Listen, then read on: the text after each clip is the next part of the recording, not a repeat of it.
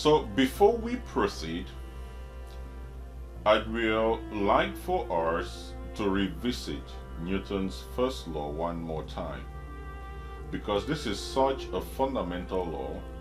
We are going to look at the consequences or the implications of this law. So let me state the law again. Imagine a box which you will see on the screen at rest. Naturally and practically, in the absence of any external influence, that box will stay at rest. Now, on the other hand, if we have a box that is moving on a frictionless, on a very smooth road, naturally we don't have that. But let's just say we have a box that is moving on a very smooth road. That box will remain in motion unless an external influence acts on the box. Okay. These statements constitute what we call Newton's first law of motion. So the above law really can be broken down into two fundamental statements. An object at rest stays at rest unless acted upon by an external force or an external influence. And the second statement would be an object in motion will continue to be in motion in a particular direction unless acted upon by an external force. Now, for you to quickly see the second statement in action, imagine that you roll a bowling ball down an aisle. That bowling ball will continue to roll down that aisle until something stands on the way or pushes the bowling ball to change direction. Without an external influence, it will keep on rolling in that particular direction. Now, the reason it is a little difficult for us to observe the second statement is because naturally there is friction. So if you roll a ball on a surface, it will eventually come to a stop because there is friction acting against the ball, which itself is a fulfillment of the second statement. Now, it is only in a physics classroom that you will see surfaces that are completely frictionless. They don't exist in nature. But the reason we do so in this class is just to simplify the concepts so that you could actually experiment or see what we are talking about. So here comes the important part. What does this law mean? Now, I would like for you to pay attention, particularly now, to understand the implication of this law, because this is really so crucial. So think about this for a moment. Just think about this for a moment. If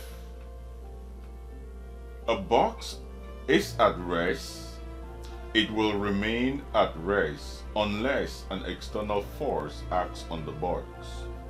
In other words, if there is no external influence on the box, naturally it prefers to be at rest.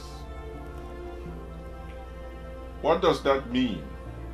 It means that for the state of motion to change, for the state of motion of a system to actually change, requires an external influence, requires an external force.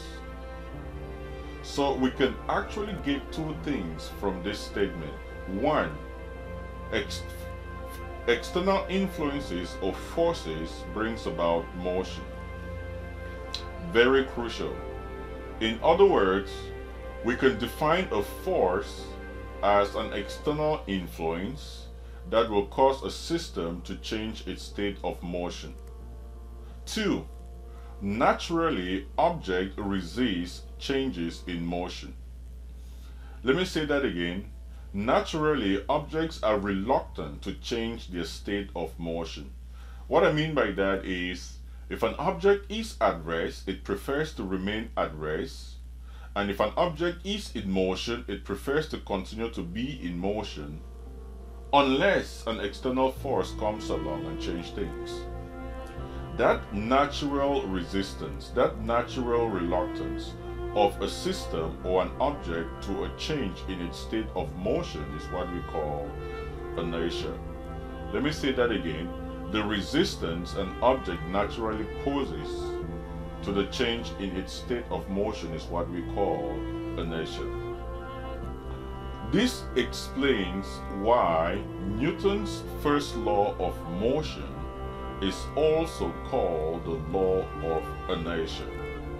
It's also called the law of inertia. But what really is inertia? Inertia, in simple terms, is the resistance or reluctance of an object to naturally change its state of motion. It is very easy for you to observe your inertia. For example, if you are seated in a car that is not moving, and you are a passenger, especially when your seatbelt is not put on. As a matter of fact, the reason you wear seatbelts is not because the law asks you to wear seatbelts, it's because physics forces you to wear seatbelts. That's how powerful physics is. Because without seatbelts, your inertia can kill you. Let me explain how. If a car is moving, you are also moving with the car because you are part and parcel of what? The system. The moving system is you, the car, and all the passengers in the car. So if the car is moving, you are also moving. Now if the car suddenly stops, let's say that in a dead traffic where the car in front of you suddenly stops, then you are bound to suddenly stop as well. What do you notice? You will jerk forward. Why do you jerk forward until you are stopped by your seatbelt?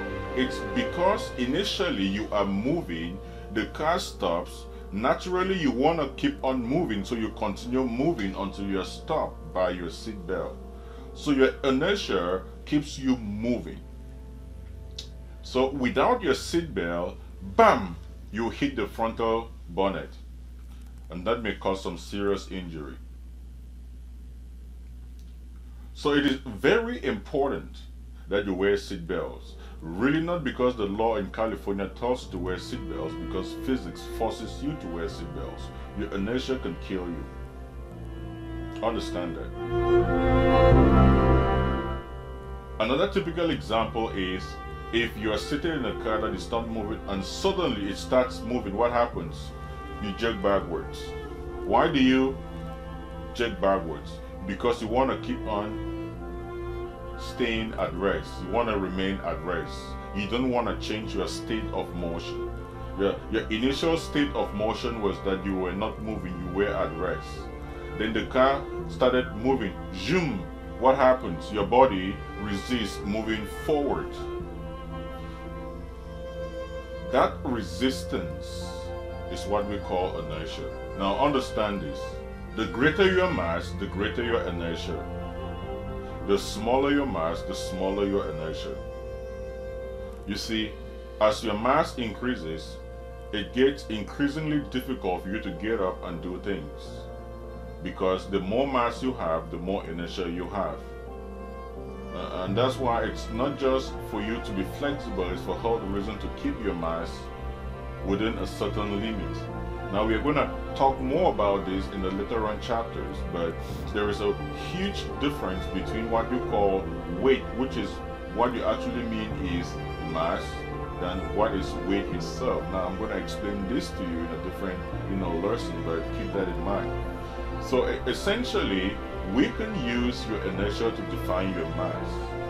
Mass is a measure of an object's inertia. In other words, we know that a bigger mass has a bigger inertia and a smaller mass has a smaller inertia. Therefore, it's just logical for us to define mass as a measure of an object's inertia. Now, Newton himself defined mass as the quantity of matter in an object, the quantity of matter in an object. The unit of measure of mass is the kilogram. Let me say that again. The unit of measure of mass is the kilogram. Now here's the most important property of mass. Mass is an intrinsic property of a system. Mass is an intrinsic property of a body. You see, the mass of an object is the same under all conditions, irrespective of the location of that object. For example, if you are in California and you move to Alabama, your mass remains the same. If you decide and you go to China, your mass stays the same. Now, even if you decide and you fly to the moon, your mass remains the same. It doesn't change, no matter where you are in the universe. Understand that. On the other hand, your weight changes. Your weight in California is slightly different from your weight in Alabama, slightly different from your weight in Russia, slightly different from your weight in Africa. So your weight changes with locations. If you really want to lose weight, so there is a huge difference between weight and mass. Weight is the gravitational pull of the earth on you. Your mass is the quantity of matter on you. Weight is a force measured in Newton. Mass is not a force and measured in kilograms. Your weight changes as you move, your location changes, but your mass remains the same no matter where you are. So fundamentally, weight and mass are two different things. So maybe you have to change your vocabulary. Instead of using the word weight, which you actually mean mass, begin to use the word mass in the place of weight.